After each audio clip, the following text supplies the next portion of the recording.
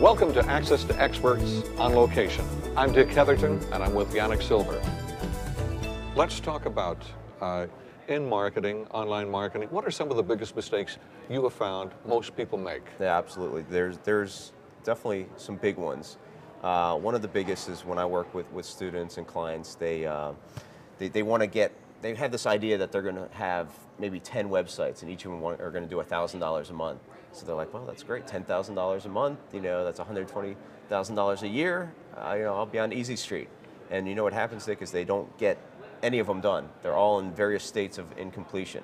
So the biggest mistake is that lack of focus. So if they can just focus in on one thing, then they get the system, the model right, and then it becomes a cookie cutter, just like what I've done in building up dozens and dozens of websites that way, but not starting off that way. What would you say are probably the most important questions a person needs to ask when getting going? I usually focus a couple things. One is, what do you really like to do? And we all get to set the rules. We get to make it up as we go, and there's no point in, especially online, you can find marketplaces that are so tiny and unique that are into pretty much whatever you're into. I have a student of mine who teaches people how to take an engine out of a Honda Civic and put it into a Honda Accord so it'll go faster. You know, that's a weird, tiny little group of people who want to make their Honda Accords go faster, and he's making 6 figures after I helped him.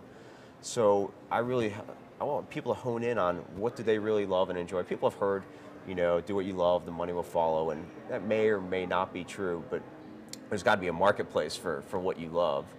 But start with that. Start with your interests. What's exciting to you? What really gets you going? And then you can turn that into a business. And many times online, what I specialize in is teaching people how to take their expertise or content and then sell it. And most of us don't think that we have that, but you do. Was there any one instance or maybe one person that really propelled you to where you are today? There's several. I mean, probably a lot. Like what? Like who? Probably the first, mentor or person that I've really helped get me going, I would have to say is my father. My family came over from Russia in 1976 when I was 2.5, and a Russian immigrant family, and typical immigrant success story. Started with $256 in his pocket, came over, didn't really know the language, and for my mom, her mom, and myself, and he started his own business about a year after we got here. And what business was that? Medical equipment, sales and service. And so I got to experience that entrepreneurship, that taking an idea from nothing and turning it into money from scratch. And so that was a tremendous influence on me.